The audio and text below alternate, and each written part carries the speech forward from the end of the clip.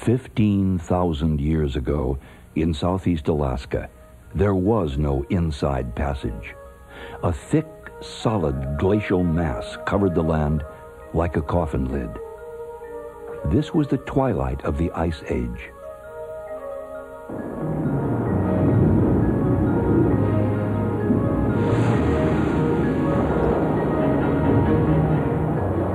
In time, the glaciers fell back. Land was freed. Bursts of ocean rushed headlong to fill the inlets.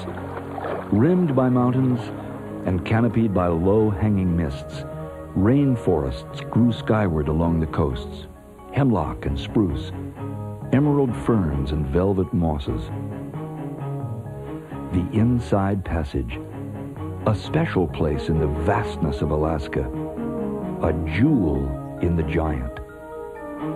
The Great Land is what Alaska means, an offspring of hot volcanoes and glacial ice. In Alaska's thinly populated vastness, the Inside Passage is a slender jewel. Known as the Panhandle, it graces the state's southeastern corner.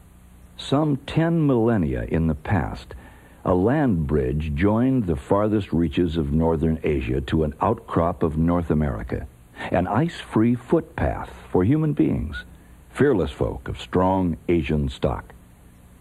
Future generations settled these coastlands and became the people of the totem. Tsarist Russians came and hacked out a new world empire. What the Russians pioneered, the United States purchased with dollars and metamorphosized as an albatross, goldfield, territory, and at last the 49th state. What we call the Inside Passage is a waterway for cruise ships, with sharp-eyed skippers weaving their vessels past slumbering glaciers and myriads of tiny icebergs. Through Misty Fjords, the planet's perfect fjordal system. To Ketchikan, gateway city to the state, a safe keep town for the culture of the coastal Indians. To Sitka, once the Paris of the Pacific and capital of Russian America. As welcoming as a Scandinavian Christmas Eve is Petersburg, Alaska's little Norway. Now that Wrangell's rubbed the gold dust out of its eyes, it's a lively town of lumberjacks and fisherfolk, canneries, sawmills, and ships. Volcanic mountains and towering blue ice sculpt the wilderness of Glacier Bay, unspeakably pure and sublime. Juneau, a cosmopolitan capital paved with history. Haines is a haunt of eagles. And Skagway, the bawdy staging ground in the race for gold. Alaska's Inside Passage is huge, astoundingly so. 10,000 miles of coastline, 10 million acres of forest, and 1,000 islands. Ships have been plying these waters for over 2 centuries. In the 1880s, cruise ships carried sightseers up the passage to Glacier Bay. In the 1920s, ships embarked from Seattle for the 1,000-mile voyage. Notables have cruised these waters. Naturalist John Muir, Jack London, the novelist, poet Robert Service, and James Michener, who compressed the whole epic of Alaska into a 1,000-page novel. Why did they come? And why do they still come? For a sense of freedom that the place gives one. They come for a connection with this unconquerable wilderness. Yet, as human beings, we can destroy a wilderness such as this, but we can never conquer it. Misty Fjords National Monument is such a place, a wilderness as big as the state of Delaware.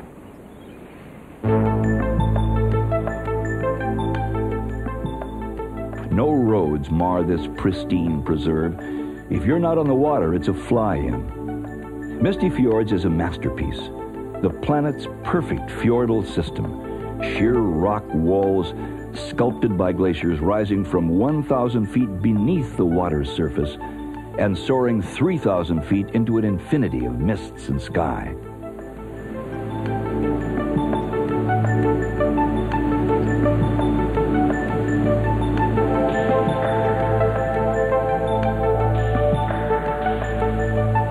Falls cascade into the sea. Tour ships are skirting the steeps that dwarf them. Though we're at sea level, there's the feeling that we're cruising on an alpine lake on the roof of the world.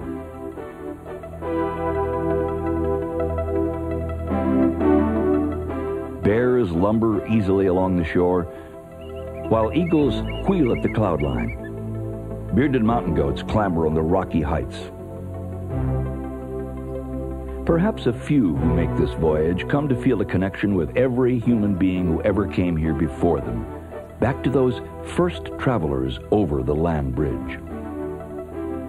Tribes begotten by those bridge-crossing Adams and Eves planted themselves on the shores of this current-warmed coast, the people of the totem.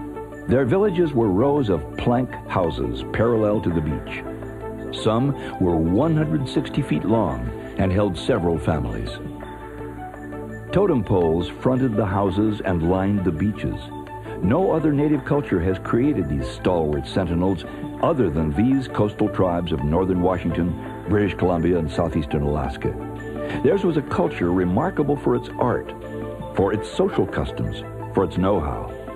They were the potlatch givers. Their pride was ever tested by the lavish giveaways of the potlatch feasts. They were the carvers of totem poles, records of family history and legends.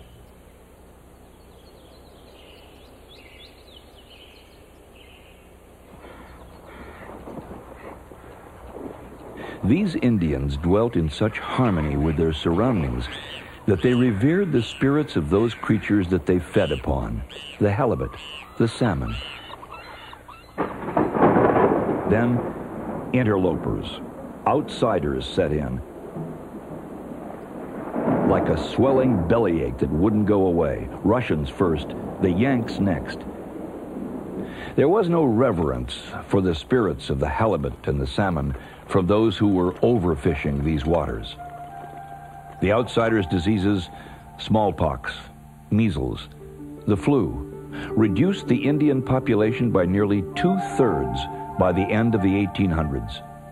Their potlatches were discouraged, their art burned by those who declared it to be the work of savages, and their ears were plugged to the voices of the spirits.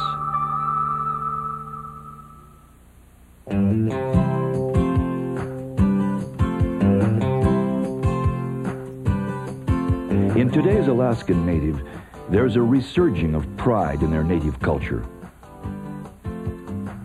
This is evident in Ketchikan, the first stopover on an inside passage cruise. As many as 5 cruise ships tie up in a single day. The town's claim to the world's largest collection of totem poles is more than self-advertising, it's ever so visible. Natives turned away from pole carving, but totem poles were never meant to be monuments, and these originals rotted away. From nearby Tlingit and Haida villages, some 33 specimens were saved and set up here at the Totem Heritage Center.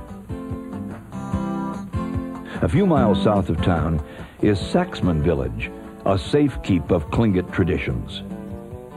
Each pole tells its story.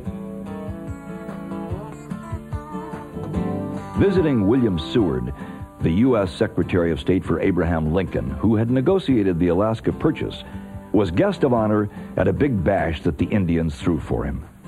Protocol demanded that he reciprocate by throwing a party for the Indians. Seward never responded, so his Indian guests carved this bear pole to make fun of his stinginess.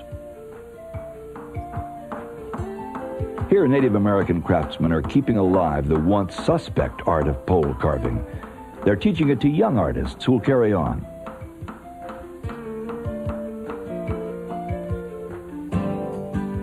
North of town, more than a dozen poles stand among the trees of a forest glade in Totem Bight State Historical Park. Ancient Indian art reconstructed by modern public works, the Civilian Conservation Corps in the 1930s. Though many of Alaska's Native Americans are programming themselves for the electronic age, they're still powered by their Indian past.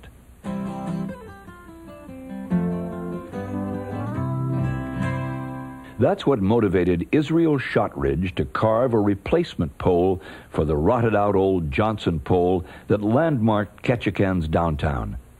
Guiding his modern interpretation is a first-edition Indian storybook that stood for a century.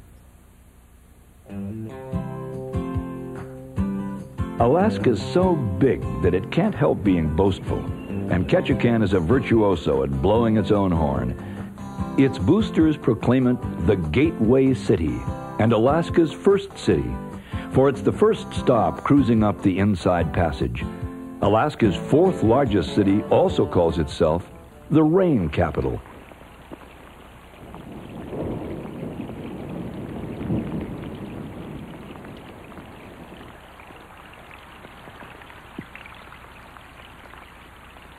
True, the big rain gauge on the dock has recorded over 200 inches in a year, but there are other areas in Alaska that get more rain than that.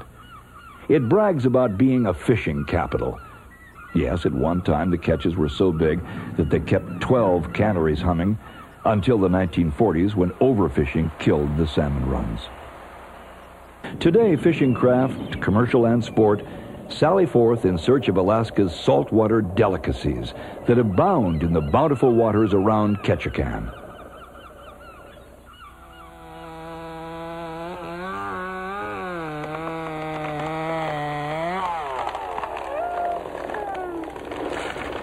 Today, it is the center of the lumber harvest from the Tongass National Forest.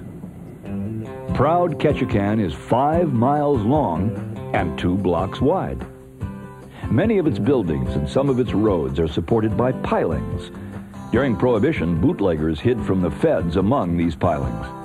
Then, at high tide, the booze was smuggled in through trap doors. Those trap doors were swinging and squeaking day and night here on Creek Street. This is Dolly's house. Dolly was queen of the red light district, and with Ketchikan's propensity for bragging, her house was probably touted as the best in Alaska.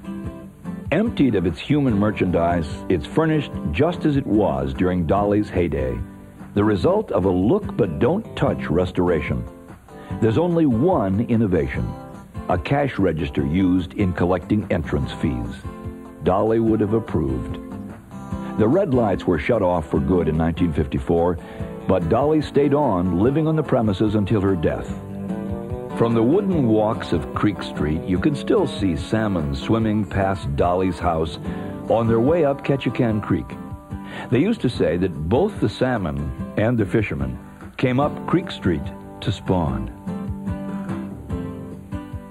To this swell of mountains and glaciers and virgin forest, of unnetted salmon and unmined gold, and of beasts untrapped for their furs, this primeval Alaska sleeping its twilight sleep between the winters of long nights and summers of almost endless sun, came ships. Ships with white sails. And tales told on the totem poles were changed forever. Russia. Holy, holy Mother Russia. To the European high rollers, a Johnny-come-lately in the gamble for empire. Until Peter. Peter the Tall, Peter the Giant, Peter the Shipwright, Peter the Tsar, and little father of all the Russias, whom history calls the Great. He was the architect of a new Russia. 250 years ago, he commissioned a Dane to set out with ships. His name, Vitus Bering. In 1741, after 2 voyages in 16 frustrating years, Bering reached Alaska. On the way back, he was shipwrecked, and he perished with 31 others. But the survivors who managed to struggle back to St. Petersburg gave breathless accounts of the pelts they had seen. Pelts of a fur deeper, more durable, and beautiful than any ever worn in the courts of Europe. The winning combination had come up in Russia's gamble for wealth and empire. It was sea otter and Alaska. A Russian-American company was chartered in 1799 to ensure an orderly flow of profits to the mother country. It was governed by Alexander Buranov, tough, smart, decisive, a born leader. When he sailed his ships into the area of volcanic Mount Edgecombe, quite probably his policy was to exploit the native Indians and plant Holy Russia where they'd been. Why not? It had proved successful for Spain and for England. Today, his former capital, New Archangel, is the city of Sitka.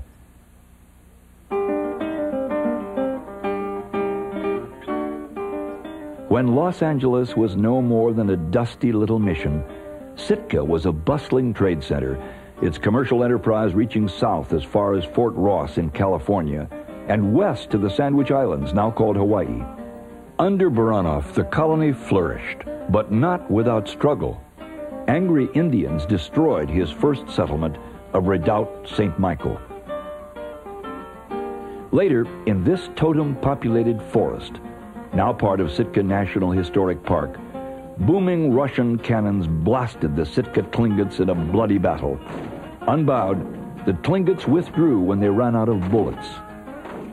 When the Indians returned 20 years later, they found that Buranov had built sturdy blockhouses to separate Russian from Indian settlements. What Buranov may have come to realize only tardily is that the barriers that kept the Indians out kept the Russians in. Fortunately, Russian imperialists failed to stifle the cultural urges in the native Tlingits. Today, artists of the Alaska Native Brotherhood keep in sharp employ the skills of their forebears at Sitka's National Historical Park, which renders the town's history as a vivid personal experience. Here at the Alaska Raptor Rehab Center at Sitka, battered eagles are given care. The bald eagle, a profile that graces the Great Seal of the United States of America, was hunted until statehood. Bounty hunters slaughtered 128,000.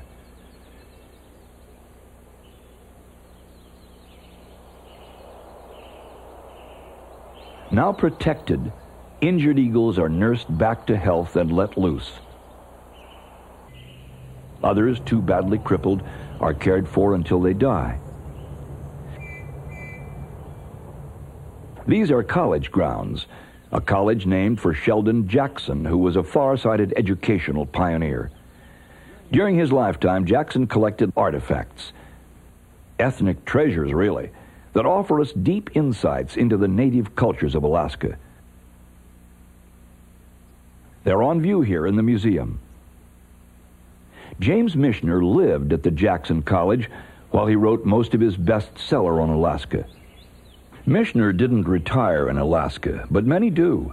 Men and women over 65 who've resided in Alaska for no less than 15 years are entitled to full care, subsidized care, in a well-run retirement home. Here they're called pioneer homes. The first pioneer home in the state was built in Sitka.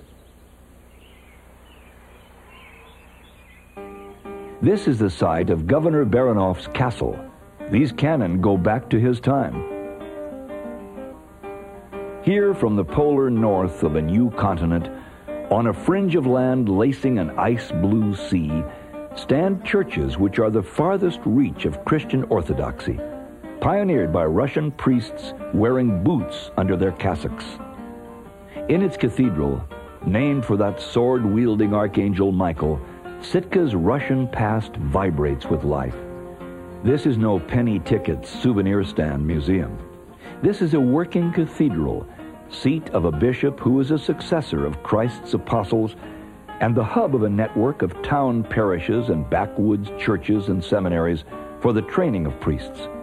In 1966, it burned to the ground, and in rebuilding, rose from its ashes in reverent exactitude.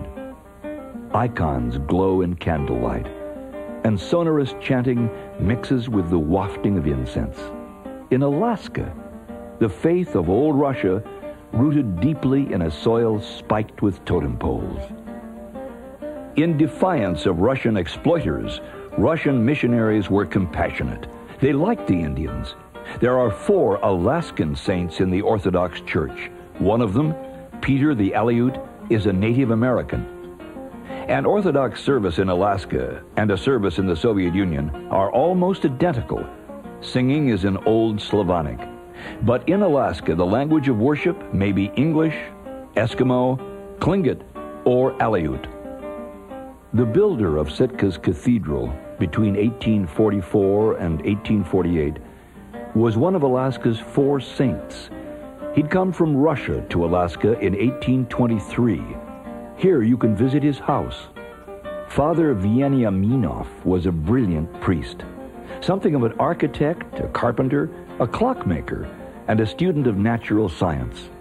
Transporting himself by kayak, dog sled, and sometimes just his 2 cold feet, he brought over 10,000 Indians into the faith, and he formulated a Tlingit alphabet into which he translated the Gospels.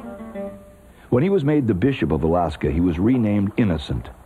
Later, he was elevated to Metropolitan of Moscow.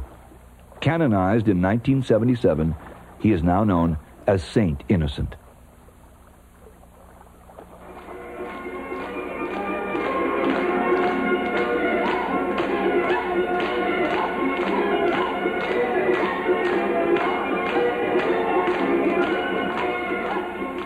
Not all of Sitka's Russian heritage sounds like liturgical chanting.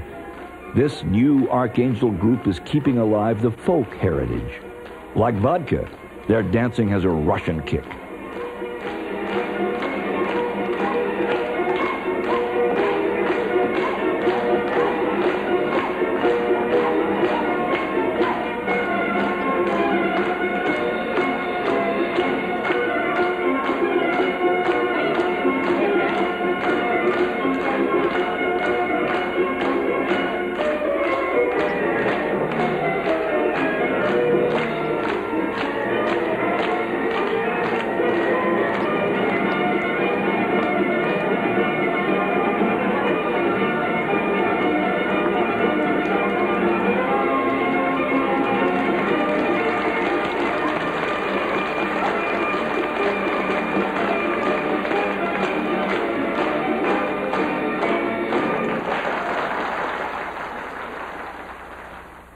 After Imperial Russia lost interest, it sold Alaska to the United States for $7.2 million, only 2 pennies an acre. In 1867, Russian America became American Alaska. Seward's Folly, a worthless ice box Americans kept hooting until gold was discovered. Then the hoots became cheers. Forceful Russian rule was replaced by American lassitude. Alaska wasn't a state. Alaska wasn't a territory. They couldn't govern well what they couldn't legally define. The transfer from Russian to American ownership took place on this hill. It is celebrated here in October on Alaska Day.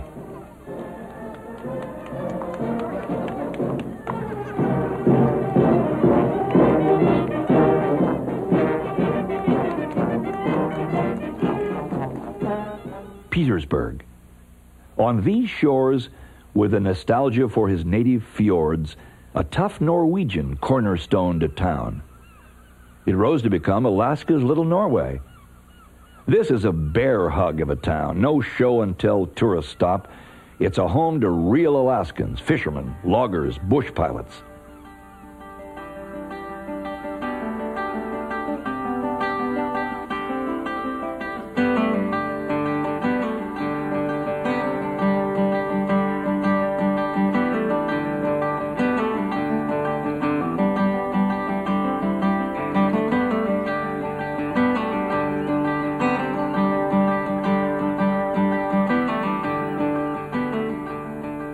Clawson Museum is like the town's family attic.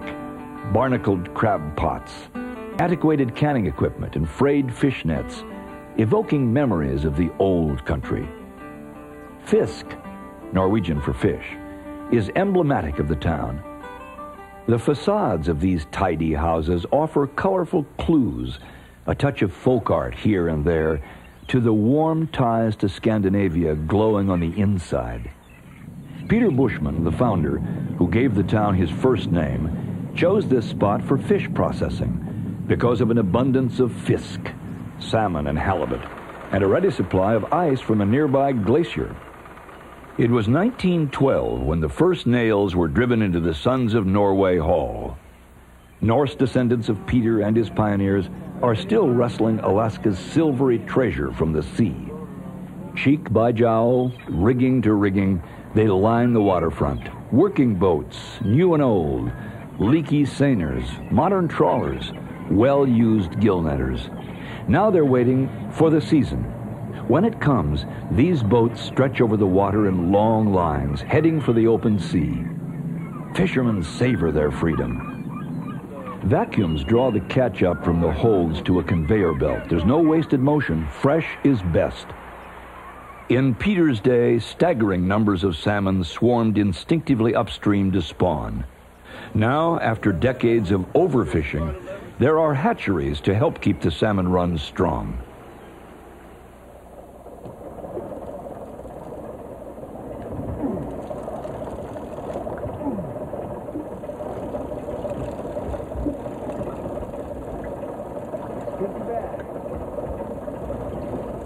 Alaska is still a fisherman's heaven.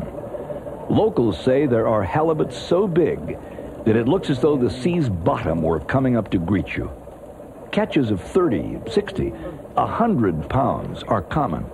The record? A whopping 371 pounds. These are the sort of diggings that sports fishermen from the lower 48 are booked into. Rustic looking, yes, but luxurious.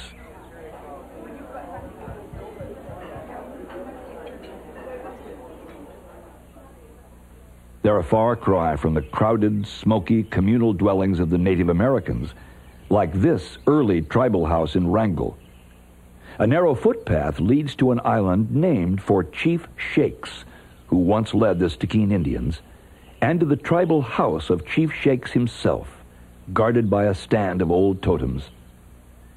In Alaska's rough-and-tumble history, Wrangell gets a chapter for hosting 3 gold rushes, and for being the only town in the state over which 3 national flags have flown: Tsarist-Russia's, the Union Jack, and the Stars and Stripes.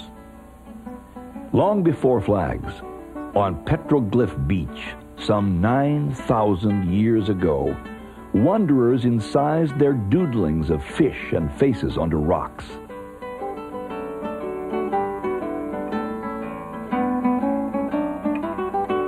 Other rocks, tiny ones, sparkle the dreams of college for Wrangell's youth. At the ferry terminal, there are garnets for sale. Garnets from a mine that was a gift to the Boy Scouts. The kids meet every boat that comes in. It's the first step toward college prep. The only road up here is a wet one, the Marine Highway. A fleet, affectionately dubbed the Blue Canoes, plies these waters the year round. Stateroom comforts are okay for tourists, but hardy Alaskans, most of them, curl up in the lounge or sleep on deck under the open sky. For them, it's camping at sea. The 400-foot Columbia, flagship of the fleet, shuttles the 1,000 miles from Washington to Skagway and back each week. It's one of the longest ferry runs in the world.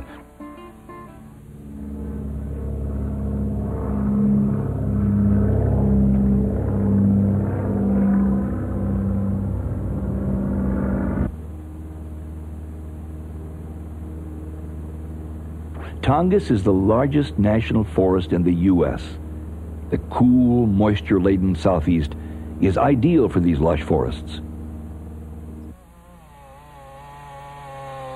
Chainsaws cutting swaths across the thick trees for pulp. This is a forest in transition. Because it's a protected wilderness, a third of this land will never be cut.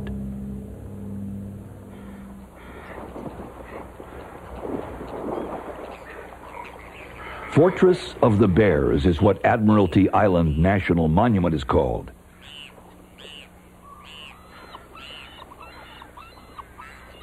Edging these deep forest trails is the world's largest land carnivore, the 1,200-pound coastal brown bear.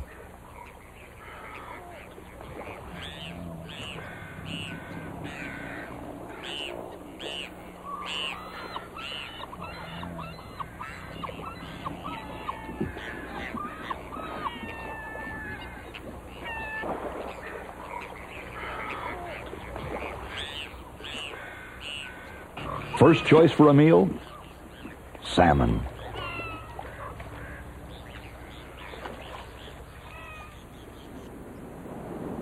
Sea lions silently cruise the shoreline. In isolated spots, undisturbed by man, rookeries reverberate to the sound of thousands of mothers fighting, birthing. Reminders of the timelessness of nature, a vastness only found in Alaska.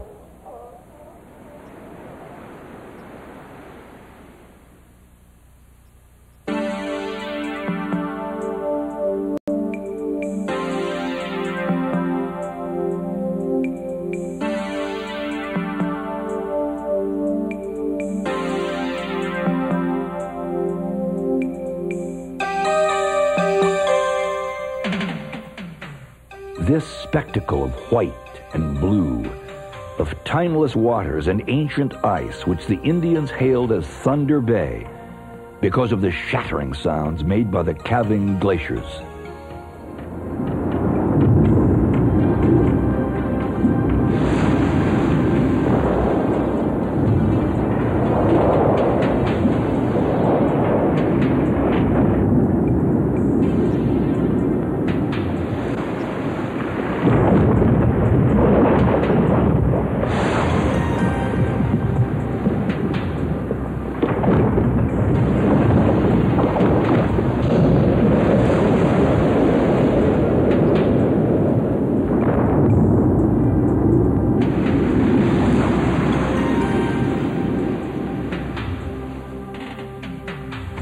But this was not a bay 2 centuries ago. It was a vastness still locked within an Ice Age prison. Then the brittle lock cracked. Out of great valleys, out of the immense inlets, they withdrew, back to their mountain home. It was a glacial retreat unparalleled in recorded history. Ice fronts of tidewater glaciers, those that reach the ocean, are nearly a mile across and soar 150 feet from the waterline.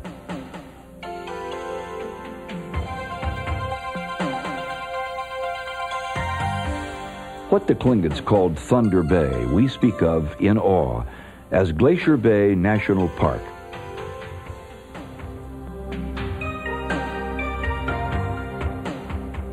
In the later 19th century, naturalist John Muir, founder of the Sierra Club, had traveled to Alaska to confirm his theories on the geological origins of Yosemite.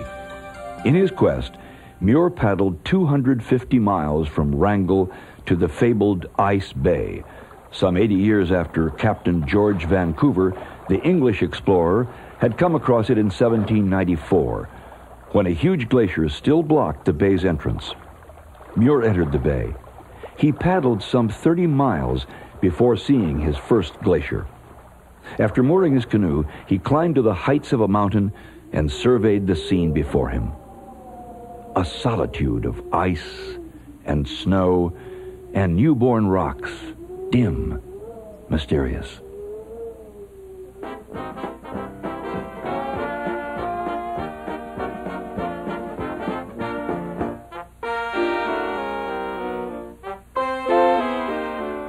Muir's journey was epic.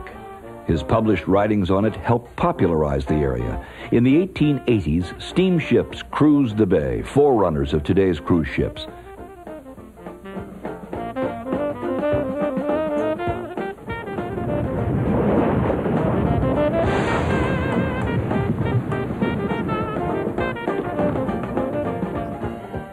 Glacier Bay was declared a national monument in 1923 and gazetted as a park in 1982.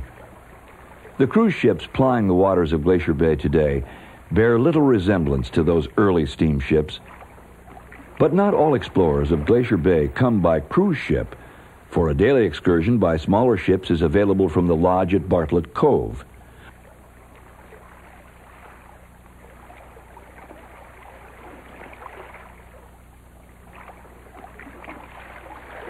Or for the hardy adventurer who wishes to recapture those days of John Muir, a kayak trip up the bay to the still, thundering tidewater ice fronts.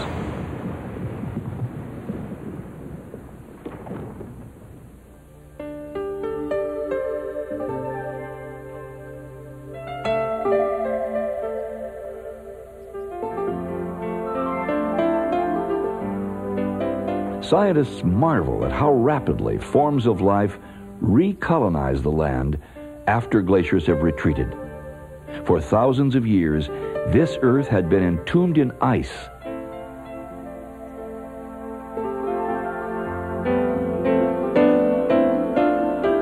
Now, fireweed roots in its soil.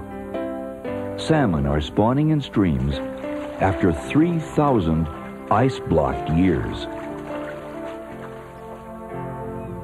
Abundant seafowl nest in the lees of crags once hostile to any form of life. And precariously perched on sheer cliffside, the kittiwakes stubbornly raise their young. Over 200 of southern Alaska's 278 species are found here in Glacier Bay, some smacking of the Arctic, terns, puffins, oystercatchers. Growth is explosive in the 18 hours of daily sunlight during summer. Life flourishes, as tiny as the sea's shrimp-like krill, one important food source for the sea's most massive mammal, the whale.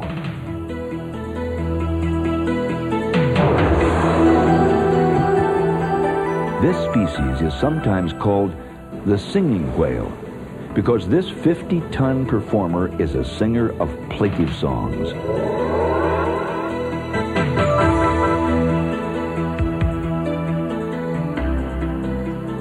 When this huge leviathan dives, they grow up to 50 feet long. The pronounced arching of its spine has earned it the name humpback whale. In winter, their songs resound over the coral seas of Hawaii, where they calve their young.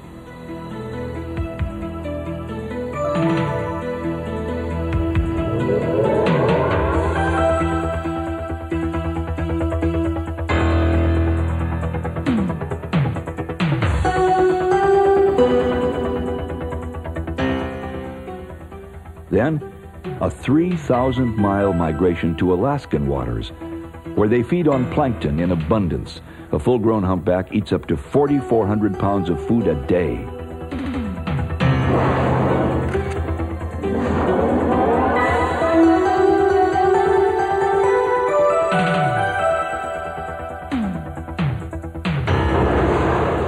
Whales are smart.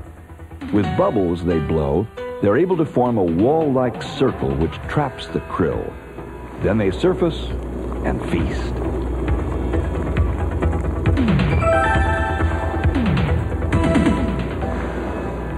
In our day, there's a growing appreciation of whales, their intelligence, their playfulness. Not so in times past. Whales were stalked for oil, for baleen.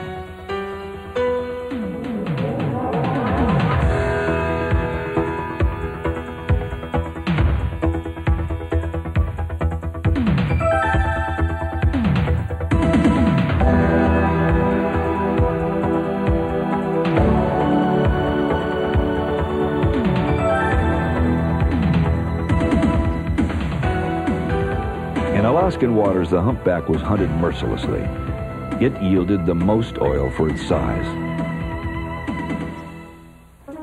Now the humpback can frolic again and increase, because since 1967 they've been protected by law.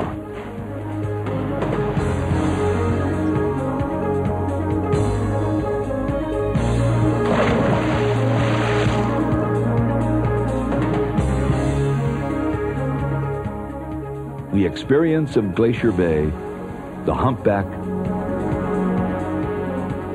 the majestic eagle in flight, the roars and thrusts of glacial ice is awesome, almost unbelievable. It's like reliving the Earth's diary.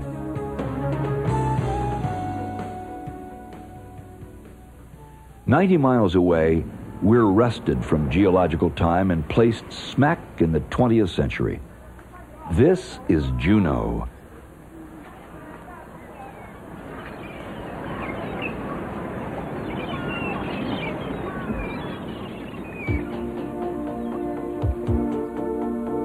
Clinging to the mountains alongside Gastineau Channel, there are no motorways to Juneau.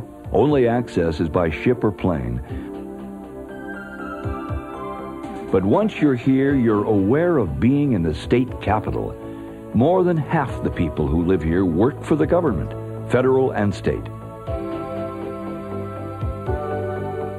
Here is a town that invites strolling. A town with sites that preserve each phase of the state's rambunctious history. In the hills that flank downtown, Alaska's U.S. statehood is landmarked by the governor's mansion. Home of Alaska's first federal judge, the House of Wickersham recalls the U.S. territorial period in Alaska. Here's a replica of a log church, a proud reminder of the pioneer era.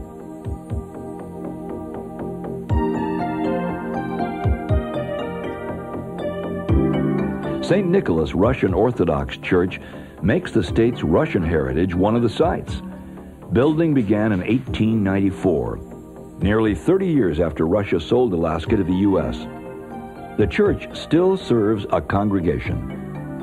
It's the oldest standing original Russian Orthodox church in southeast Alaska. Exhibits tracing the state's history are displayed at the Alaska State Museum.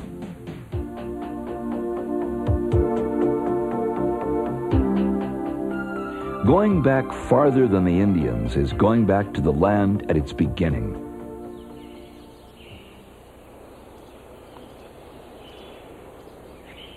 This is Juneau's magnificent backyard. It's the town's central park and picnic grounds. But one can't get there in the family car. Juneau's outskirts invite adventure.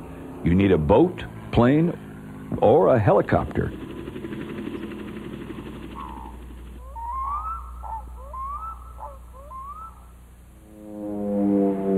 By air, Juneau's outback offers indescribable adventures. Skirting the narrow fjords, the planes climb until they cross a high ridge. And then, stretching out before the plain, the overwhelming 1,500 square mile panorama of the Juneau Icefield.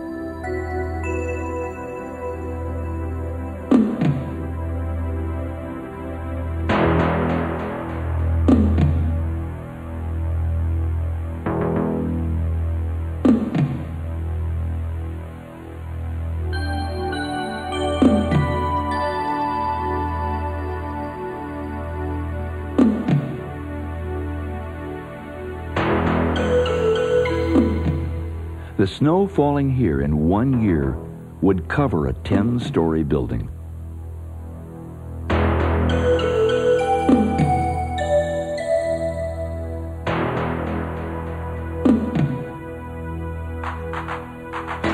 This ice field, one of the largest in Alaska, pushes out 38 major glaciers. A frozen wilderness, covered by a blanket of ice hundreds of feet deep.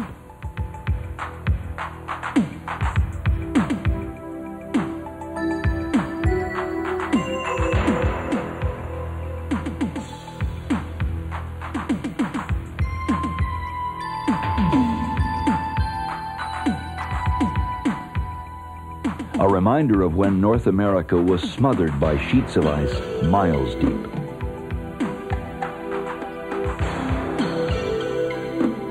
Mendenhall Glacier, just 13 miles from downtown Juneau, is granulating everything in its path as it creeps slowly but continuously toward the sea.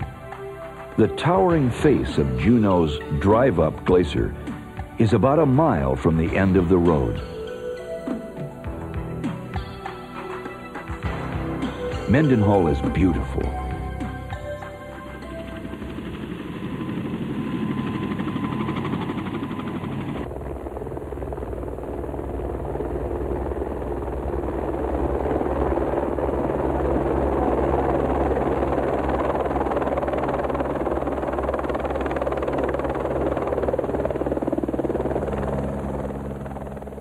If you're traveling by helicopter, you can land on Mendenhall and stretch your legs on a moving river of ice over 200 years old. In fact, you might see the elusive ice worm, about the size of an earthworm. They live near the surface of the glacier, feeding on algae.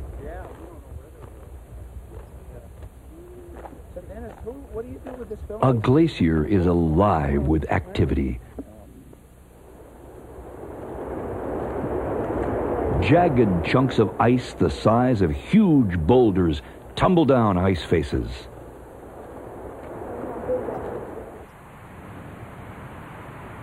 The churning, rugged Mendenhall River offers a wild ride to the sea.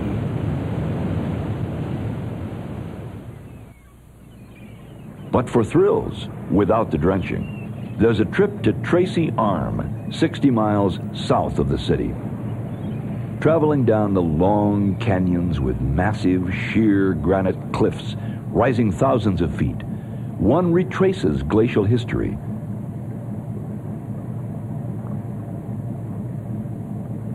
Here, on icy beds of the glacial front, hair seals give birth. They're safe here from their perennial enemy, the orca whale. There are other dangers, for boaters as well as for seals. A rolling iceberg, for example. 3/4 of an iceberg lurks underwater. One uneven melting causes the berg to bob and roll recklessly. That makes waves, enormous, life-threatening waves. Juneau is more than the icy playgrounds of its backyard glaciers. Juneau's founded on gold. When you're strolling in Juneau, you're walking on gold, acres of it. The whole city is built on huge tailings from gold mines. Townfolk joke about panning for gold in their basements. In 1880, Joe Juneau was first to find gold here. In time, the mines of Juneau and of Douglas across the channel were among the biggest in North America. Ore was transported right through a mountain and stamped at this mill, now a ruins jutting over the waterfront. Though the old ore cars stand rusting in Juneau's liquid sunshine, there's still a bonanza of gold in the mineral veins. The capital's population swells with the arrival of every cruise ship. Today's travelers, about 100 years too late to join the gold rush, try their hands at panning at the Last Chance Basin. Juneau's active gold mine is its 24-carat tourism. Gold fever is almost as catching as the common cold.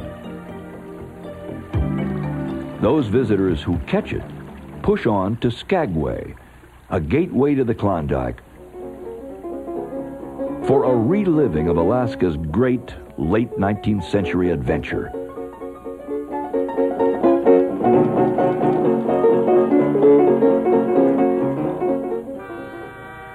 For excursions to and from Skagway, they can board the old steam haul train, which has been in operation since 1898.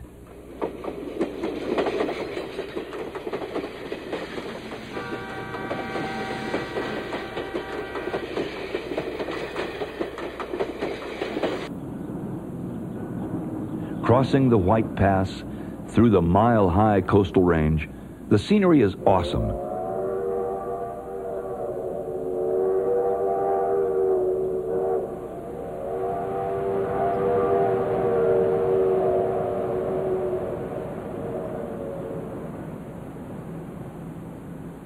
Also crossing the White Pass, running parallel to the railroad tracks, is the Klondike Highway.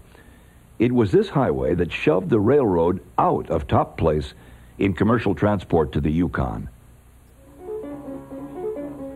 The White Pass and Yukon Route Depot, once the heartbeat of old Skagway. The National Park Service has carefully restored it. Now it serves as a visitor's center. Skagway remains what it's been since the gold rush, a reachable gateway to the Yukon. The intrepid visitor, more greedy for adventure than for gold, hikes down Skagway's Broadway for the first time. Everything's as it was. Horse and buggies, lodgings, eateries, and stores selling gear for gold seekers, all restored.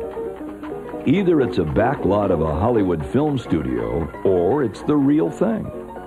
To today's enthusiastic visitors, it's the real thing. You can check in at the Golden North with its landmark Onion Dome.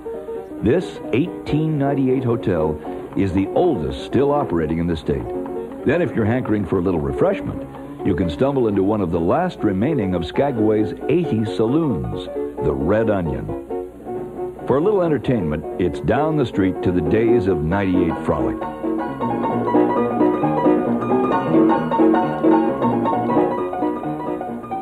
This historic building is the Arctic Brotherhood Hall, with 20,000 pieces of driftwood ornamenting its facade. But brotherhood isn't exactly what was brought out of folks yearning for gold. Lawless Skagway was a free-for-all. Rip-offs, cutthroats, shootouts.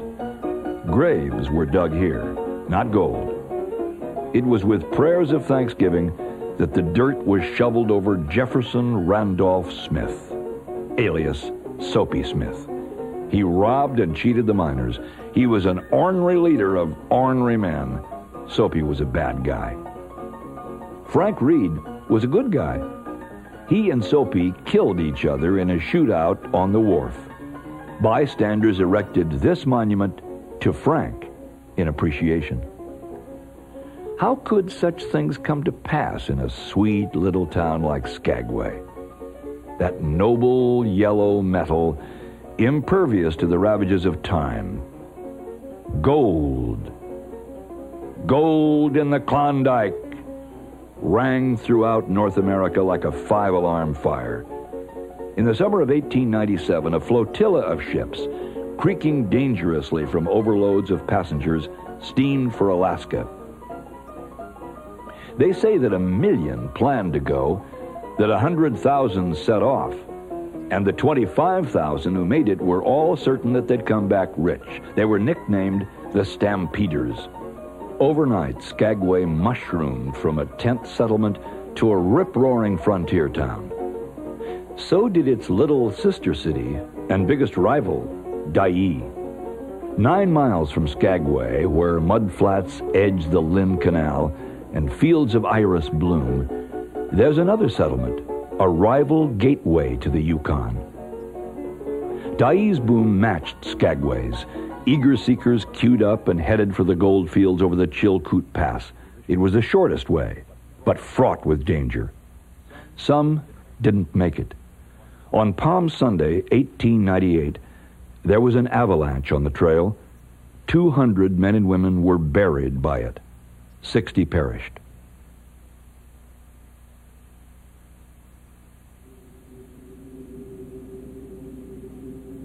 Adventure seekers can trod in the steps of those gold-seeking stampeders, passing rusting bits of the gear they jettisoned along the way on the Chilkoot Trail. Even in summer, climbing this slope to the summit is punishing. The trail cuts through Klondike Gold Rush National Historical Park, an international park, partly in Canada and partly in the USA. Hiking the 33 miles from Dyea to Lake Bennett takes from 3 to 6 days. In the fierce winter of 1897, it was a frozen hell. Over 70 feet of snow fell that year. But the stampeders kept slogging, relaying supplies in 50 to 100-pound loads to make up the full ton required of each of them by the Mounties on the Canadian side. Some plodded over 1,000 miles before reaching Lake Bennett.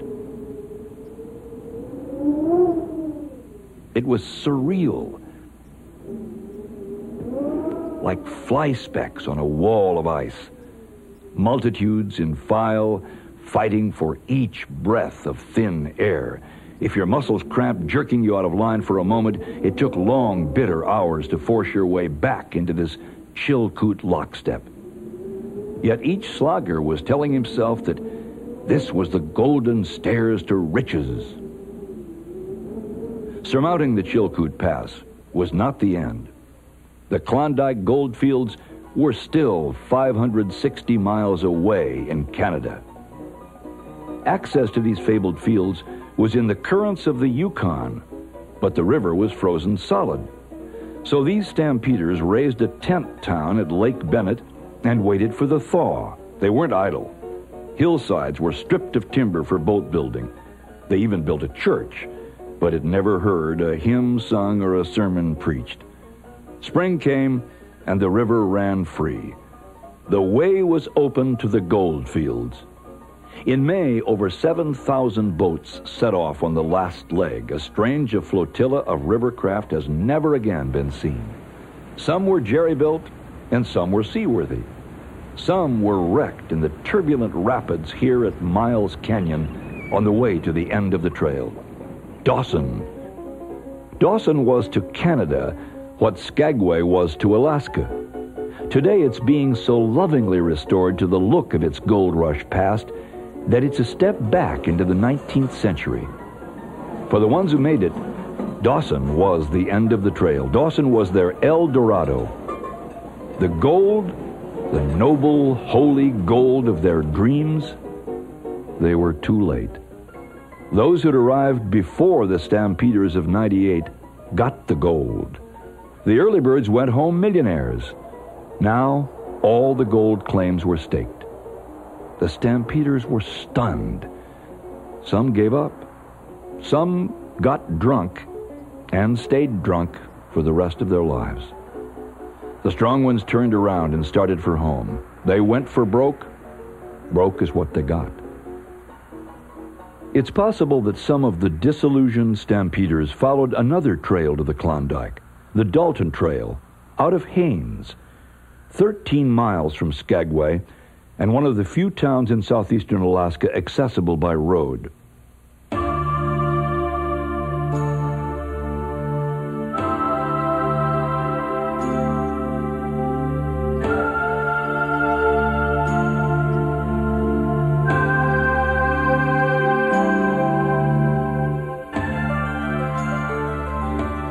Haines is a town sheltered by the Chilkat Mountains, with Lynn Canal, the longest glacial fjord in Alaska, at its waterfront.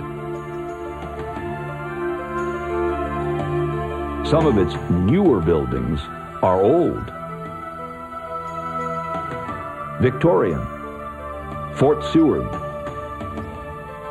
while some of its older buildings are new, reconstructions of time-honored Indian dwellings.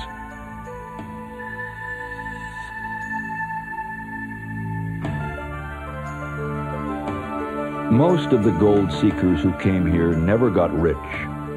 What they could find here, if they sought it deeply enough, was a richer life. In this sense, Haines is Alaska's true gold. In its quiet way, Haines exemplifies the more abundant life that Alaska offered, and still offers.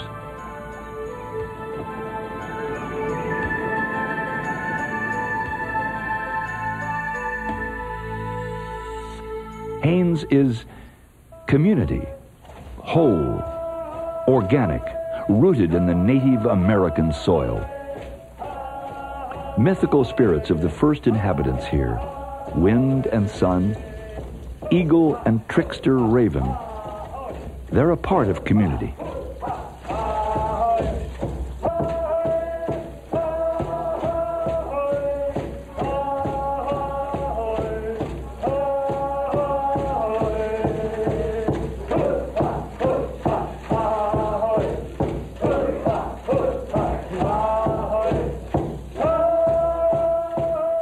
Artists, of whom Haines boasts many, working in wood, in silver, mine those Indian myths for inspiration. Here, each person is his own man or woman. Individualism counts. The old frontier virtues that made the American nation of an ocean-to-ocean wilderness. Self-reliance, hard work, and the sharing of fulfillments with your neighbors are part of everyday living. And here there may be numbered among those virtues a profound respect for wildlife. Bald eagles abound in this area. During winter, when the rivers freeze, the waters here continue to flow in an open channel for late-coming salmon. And the eagles come. Each year, over 2,000 sharp-eyed eagles congregate at Haines to feed.